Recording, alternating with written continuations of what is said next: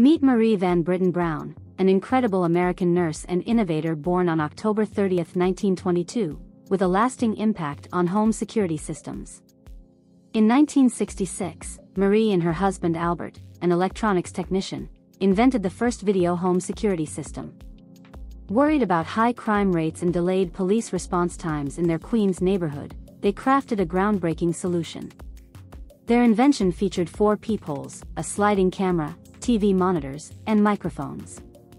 Connected to monitors inside the house, this system allowed Marie to see and communicate with visitors without opening the door.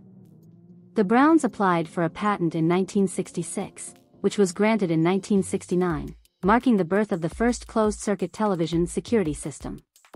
Despite initial challenges selling the system to homebuilders, Marie's determination led her to add remote door unlocking and a quick emergency response feature. Her innovation expanded beyond homes to businesses worldwide. Marie's creation paved the way for modern home security systems, influencing video monitoring, remote-controlled door locks, push-button alarms, and more.